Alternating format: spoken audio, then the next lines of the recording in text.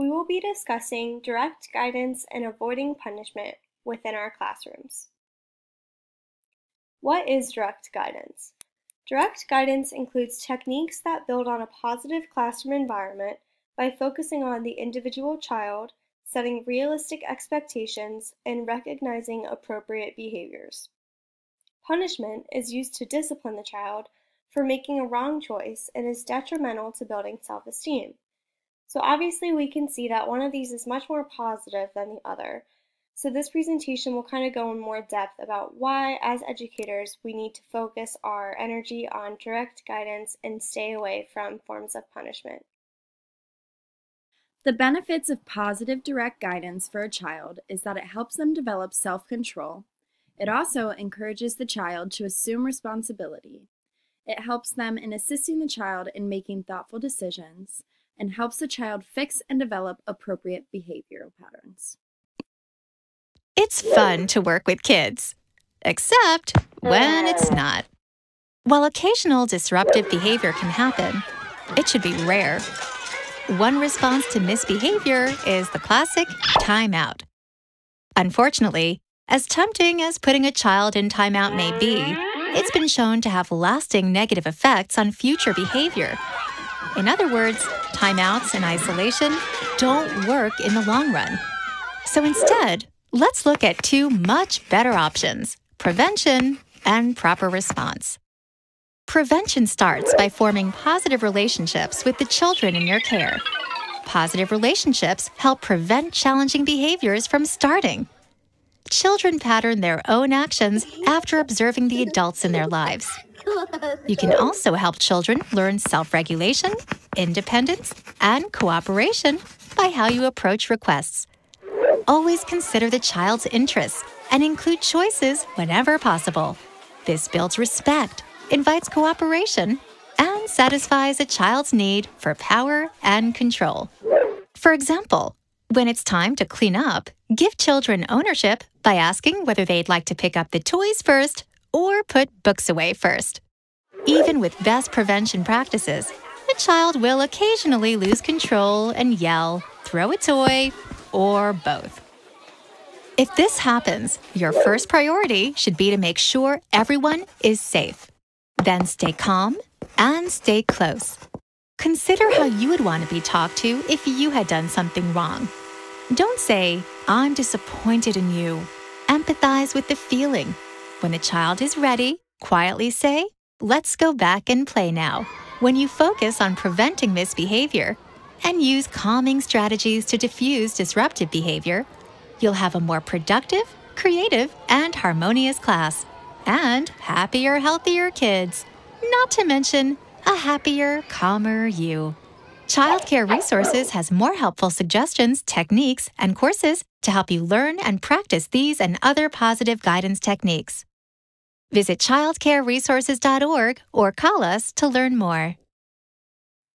There are 4 main ways to include positive guidance in your teaching. The first way is to give choices.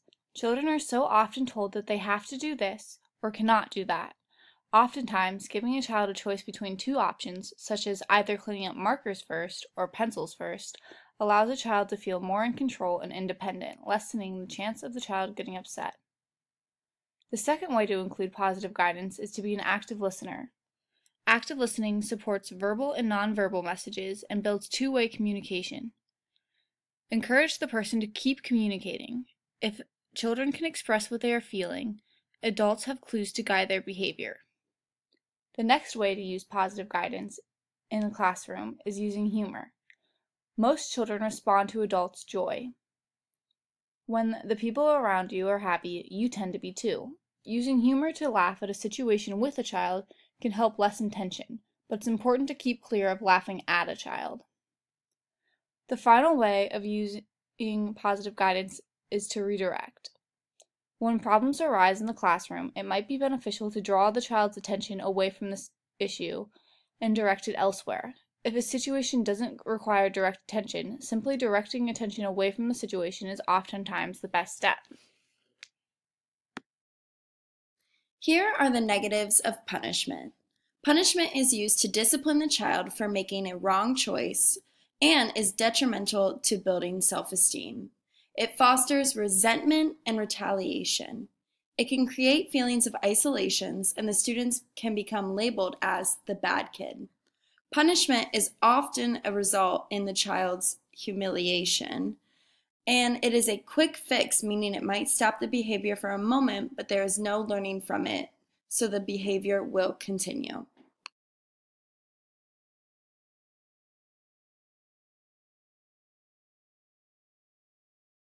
Eight plus 3 equals, Austin, what were you doing just then? You know that that's not acceptable behavior to throw and to be disruptive. You can either put the paper down and write like Brianna and your other classmates are doing, or you can go to the timeout chair. Follow what the class is doing. Okay, 8 plus 3, what did Austin say, Brianna? He said 9, is that correct, Christian? No, what's the correct answer?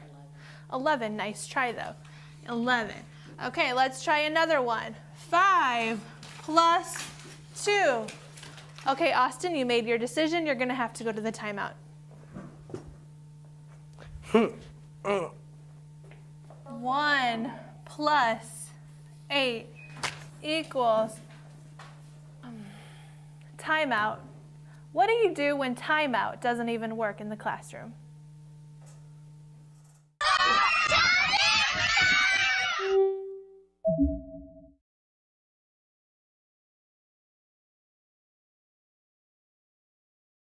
Why is the child behaving the way that they are? Now that we understand the ways in which to address the student's behavior in the classroom, it's equally as important to understand why the student is behaving the way that they are. Consider some of the following questions. Is the student tired or hungry or not feeling well? What is upsetting the child and causing this behavior? Are they unable to verbally express their feelings and that's why they are lashing out? Do they seem full of energy and need to find a quiet place to calm down and settle themselves for a few minutes? Does the child want to have control of the situation? Maybe the child doesn't recognize or understand their behavior is being inappropriate. Once you are able to identify the root cause of this behavior, it is easier to guide them through it. Now that we understand the difference between direct guidance and punishment, our group wanted to kind of show a couple different real-world examples that might be used in our classrooms. When I become a teacher, I want to practice direct guidance and not punishment in my classroom. For example, if I had a student who was constantly moving around and causing commotion during group circle time, I would take my time to figure out a way for that child to calm down for a few minutes prior to group.